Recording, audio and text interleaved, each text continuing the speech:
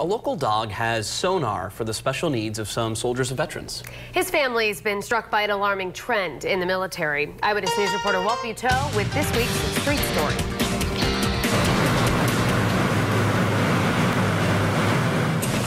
Good boy. Come on, pick it up. From his smiling snout Good boy.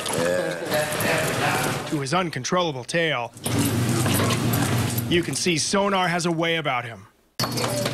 Good dog. The dog will actually move himself into a position Good boy. where he can just drop that arm down, What a good boy you are. and there's this soft dog to pet.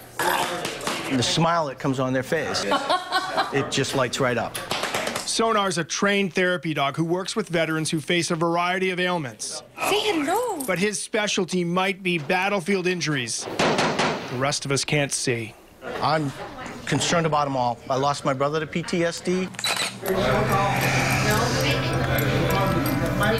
You never want it.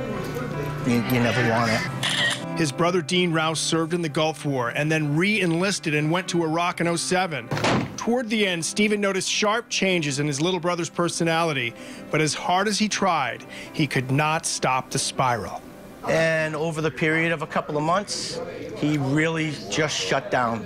And I was just frantic. And then one day, a couple of weeks later, the phone rang, and it was that phone call. Nice dog. Good boy. What a good boy. Dean never met Sonar, Come on, buddy. but as this lovable Staffordshire Terrier worked the room at the Rhode Island Veterans Home in Bristol, Sonar. Stephen told us about the impact the dog has. There's one guy, One example involves a soldier who rarely says a word.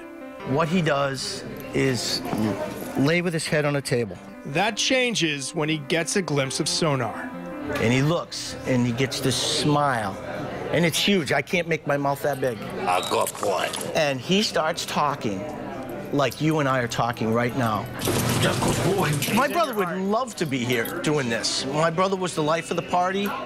Therapy dogs are allowed in many hospitals, but right now the VA is not allowing that type of therapy. Rouse and Sonar hope to change that. Walt Buteau, Eyewitness News.